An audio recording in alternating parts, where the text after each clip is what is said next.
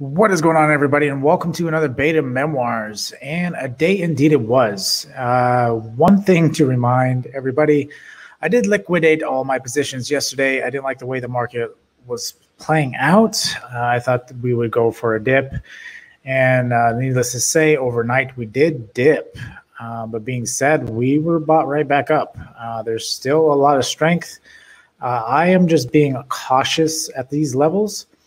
Because we are a bit high, especially when it comes to big tech. Big tech has really been pushing limits on some of them, like your Amazons and Facebooks, which Facebook actually pulled back quite a bit today and continued to sell off.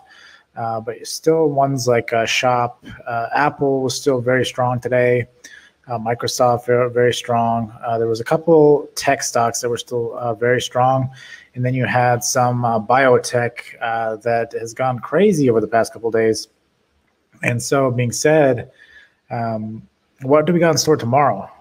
We've had a lot of data come out. I know one of the Fed members talked today. I really didn't listen to any of that, only because it's not coming from Powell.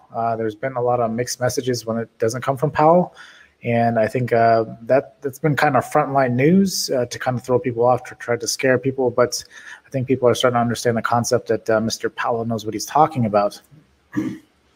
So being said, tomorrow I think we could get another push up. BA turned around. The banks were turning around. There was a lot of strength in everything, which is something we want to see. We don't want just tech to run. We want all value and tech to run together. And we're starting to see that. Even Airbnb had a monster move today. Missed the dip on that one. It was one I was thinking about grabbing, and then completely overlooked it when my alert went off. And then next thing I knew, it was back up to 150 today. So being said, again, I like SPY. SPY's looking, again, really strong. End of month, going into a new month, July 1st tomorrow. We've got a short week next week. The volume is dying down. Summer months kind of stepping in a little bit here.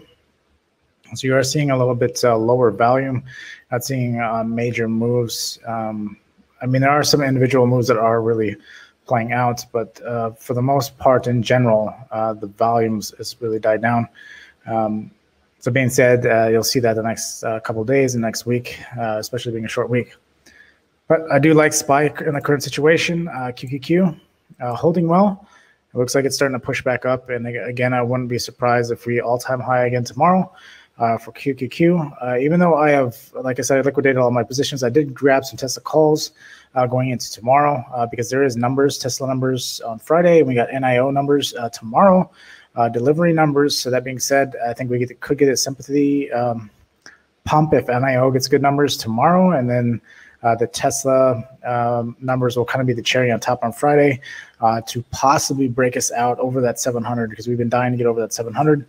So I did get some Tesla calls for the nights, but again, most of my positions pretty much cash because again, I want to remain cautious. I don't want to put too much risk on the table, only because we have been running pretty hot for quite a while. I'm not saying that we can't continue up, but I'm going to be cautious because, again, I don't like the levels. I like things to kind of die out and fall and base out before I start taking positions again. And a lot of my share positions, I swing bigger share positions. So being said, I'm looking for that. I don't want to grab stuff at these higher levels currently. So, but being said, watch list time. What do I got for the watch list tomorrow? Tomorrow I actually have quite a bit. I have Tesla, because I do think I want to watch this for the numbers tomorrow. Roblox, I'm kind of looking for a continuation there. The daily still looks good. I think we could still see 100. It still held well. I think it's just kind of waiting on the market and get some momentum. I think Roblox can continue. Airbnb is kind of a continuation. I want to see if this starting to pump now, especially after today. I had a lot of value. So if that's the case, I think if we can really run an Airbnb. Roku had a monster news today. It's pushing up. I think Roku can actually hit 500 tomorrow. Being said that Apple is actually buying one of the buttons on a Roku remote. So being said, Roku could be huge. Continuing into tomorrow, NIO, I'm looking at the numbers for deliveries and continuation there. So again, not all plays that I have are technical. I do go off news and events as well. I try to consider those when I do look at positions. There's a lot of things I consider when I look at positions. So it's not just technicals. I think technicals are good to an extent, but it's good to know events that are coming up, continuation of events that are currently going on. You get better moves in option pricing. So again, I do play both options and I play shares. So being said, it's good to do both, in my opinion. Have some stuff working in the background as well as doing scalping. So Tesla is the first one I got. And Tesla's held really well, and this is why I ended up taking this, because of the numbers. It's going to continue to bounce between here. I did get some time on this just in case to try to alleviate some of this this little bit of rattling, this tight range within here. But ultimately, I think those numbers tomorrow could break us over. Once we get over the 700, I think we're really ready to rip at that point.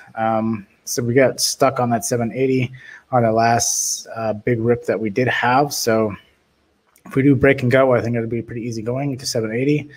From that point, I think it's going to kind of stall there.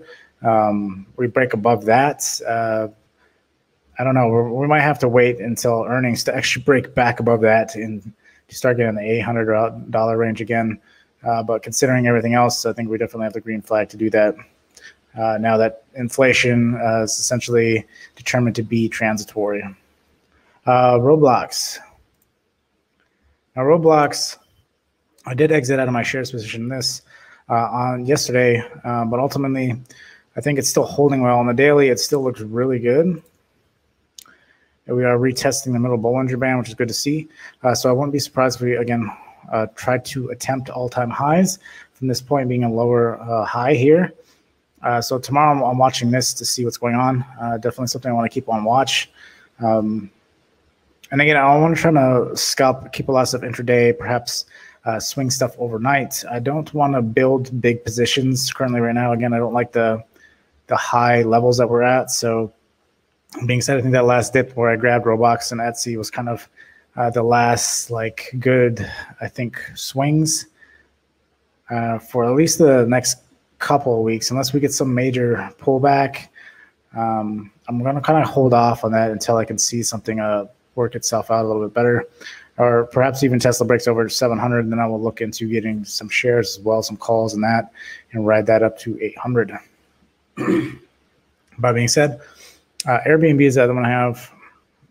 Again, monster move today, came down, was looking like garbage yesterday, and today it just hit the bottom Bollinger Band on the daily, and it took off and climbed all the way back to 153.